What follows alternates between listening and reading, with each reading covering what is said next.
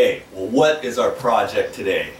If you've noticed, on a floor here, and this floor is needing to be repainted, isn't it?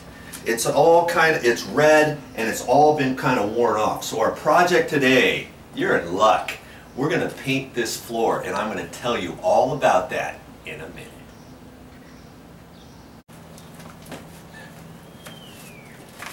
Well, I only have a few things to show you for the materials and stuff.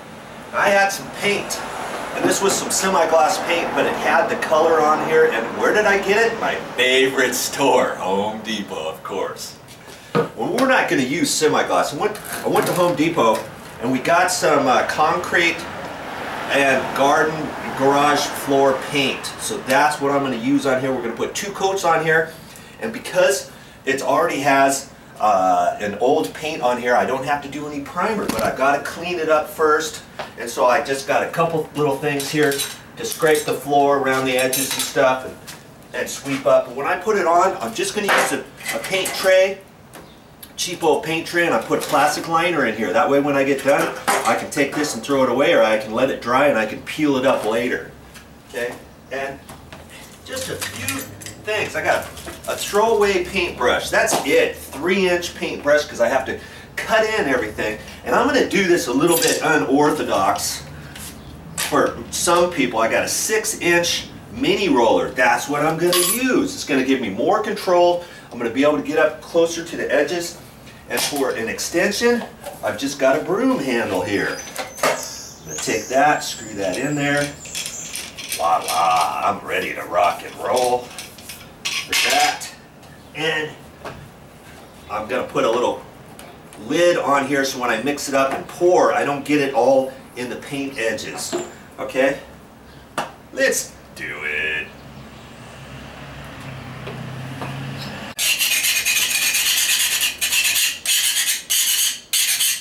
Anything that looks like it needs to be scraped on the floor, go ahead and do that. Any loose paint on the ground, we're going to scrape that up. And then I'm going to sweep this floor up and kind of get it all ready. Okay, that's your first step.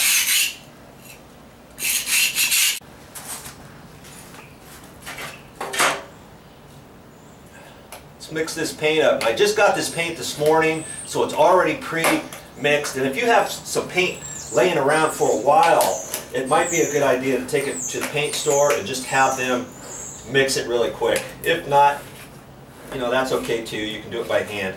Now this is it has 1 part epoxy in it already, and they used to have this type of paint where you'd have to mix the epoxy in there and all that, but nowadays apparently that's not the case. Okay, so I like to use this thing so I don't get the paint all in this little ridge.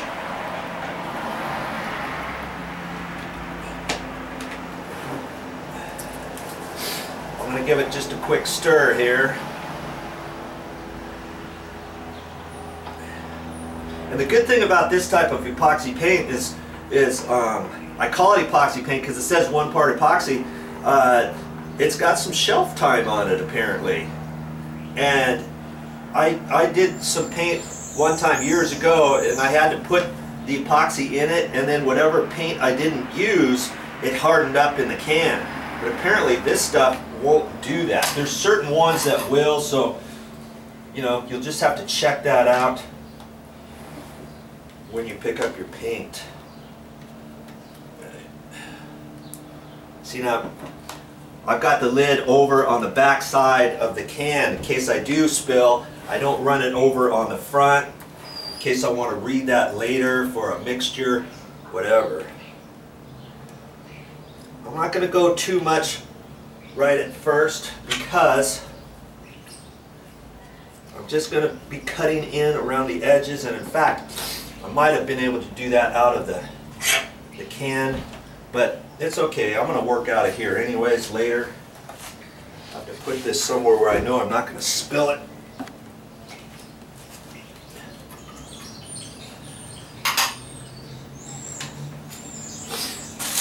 And then I'm just going to go around all the edges and I'm going to cut it in. I've got a little, this is a 2-inch crummy paintbrush. I'm going to try that first. I've got a 3-inch here too. I always like to use throwaway paintbrushes.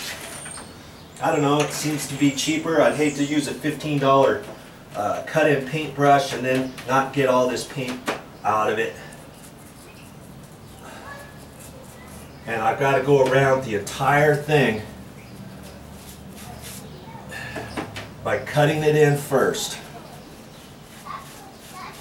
before I get into the roller, okay? And you're just going to take your time. If you haven't done this before, take your time at it. Don't load up too much paint on your paintbrush at any one time. And then kind of drag it along. Are you getting me here, Mrs. Camera Person? Oh, you betcha. Oh, you betcha. You could zoom it in if you want. And thank you, by the way, Anna. Yes, sir. For helping me with this. Then I don't have to run back and forth to the camera and so forth. Well, thank you for painting for us. Yes, yes, I'm in small town, US of A. I'm at a local Chamber of Commerce building, and this is their front little patio. I'm doing some volunteer work here. I'm not really getting paid for this. Oh, poor boy. Poor Joe. You'll be but okay. It gives me an opportunity. Doing what? Making another video for you. That's what. See, now I can just drag this along and keep dabbing my paintbrush, lifting it up so it doesn't get all over the place.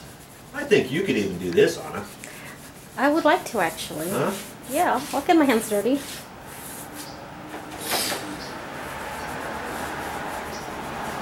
And if I can do this, any average Joe can do this, because that's all I am. The average Joe. And I'm going to end up putting 2 coats on here. My nice little knee pad here, so I don't mess up my knees on this concrete. See, I'm kind of going back and forth like that because it's rough stucco on the wall. And it kind of gets in the nooks and crannies. Joe, I have a question for you. Oh no. Don't you think that's too much paint for this small area? I mean, that's a big gallon. Oh, well, I got a gallon, and the reason why I got a gallon was because they didn't sell this particular paint in quart cans. And that's a good point. If you have a little project and you think you can get away with a quart or 2, it might be a little bit cheaper, but if you need a little bit more than 2 quarts, let's say, generally you can buy a gallon for about the same price as 2 quarts of paint. Check your local hardware store and see if that isn't the case. Then you get the whole gallon, so basically you got a half gallon for free.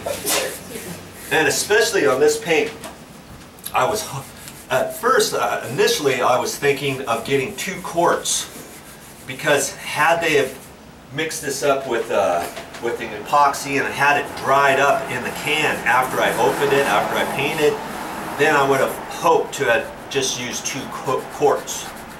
Right. Okay, but when he said this was, I could only get it in a gallon, and the fact that it's not going to dry up, whatever I don't use. I may end up using a little less than 2 quarts. Okay, then we can use it for another project. Of paint. Yes. Oh, what's this extension cord doing here? Hey, let's move that extension cord, shall we? Yes. Let's move that extension cord, shall we? Yes. We'll move that extension cord over here.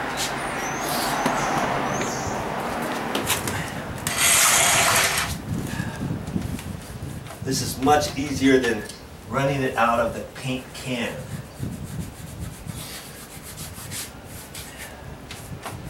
And see, that's enough along the edge.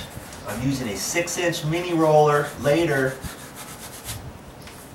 And you could do it with a 9-inch, but with a 6-inch, that's all you really need. You get a little bit more control with that, and then you don't have to be too terribly careful up close because the roller's a lot thinner, you know, than a big 9-inch.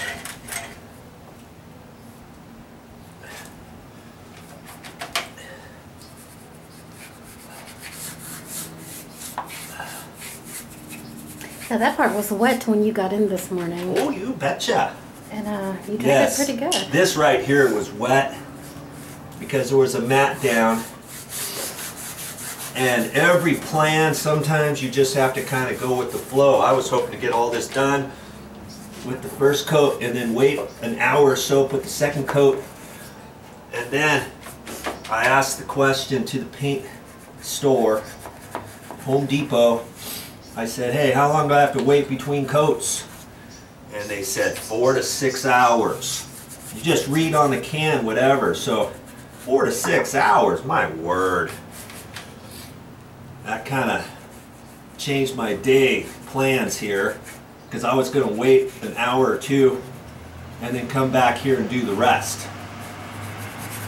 Now I'll have to wait at least 4 hours before I come back, you know?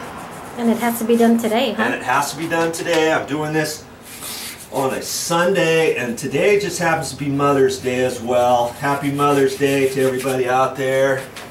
And that's why I'm doing it early in the morning, so I can go and do something with Mother later on, and then come back and do some more painting. You're a good son. Oh. Now this has to be done this weekend because there's an event coming up here at the chamber. Yes. On Wednesday. Oh, wait, are you trying to plug your event on my channel? Shame on you. Aww. Most people won't live around here anyways, but true. But you know, you wanna just tell me a little bit about your chamber event? Not the location, mind you. Just a little bit about what a Chamber of Commerce does. Yes. I don't know if people want to hear this, but hey. I'll tell you in 60 seconds. Okay, 60 seconds. You got it. You got it. The Chamber of Commerce is here to promote the local businesses. Our goal is to keep the businesses thriving here in this city. We don't want people going to other cities when we have everything they need here locally. And at times, to help them, we'll have neck mixers and ribbon cuttings and anniversaries and so forth. So this coming Wednesday, we're having an ice cream social for a local business. Oh, nice. And I believe you're volunteering, aren't you? Oh, you know what? I think I am. I might be handing out free ice creams. Yeah, you'll be the ice cream person. How about that? I'm gonna have to find myself a cowbell or something. So they're doing their ribbon cutting right by the local Chamber of Commerce. They're not going out to their own business because maybe this area is bigger. Because you're planning on having quite a few people here, aren't you? Over 100 people. Yeah. Wow. So you have to hand out over 100 ice creams. Yep. Have you done it before? No, ma'am. Okay. I guess there's a first time for everything. Yeah. Oh yeah. Oh, you betcha, yeah. Okay, so I'm gonna keep cutting this in. See, that's all the further I have to go. Yeah? So I'm gonna keep cutting this in, and here's the step over here. And on this step, there was a groove here, so I had to clean all that up. When I get the paint in there, last thing you want is just to go over that. That's gonna look kind of suspect there if I don't get paint in there. And so I cleaned all that out. I looked where the red paint was, and it comes down this step, just down the first riser all the way across. So I'm gonna have to cut all that back in too. Once I do that, guess what time it is? Time to get the roller out. Well, I'll be back in just a few.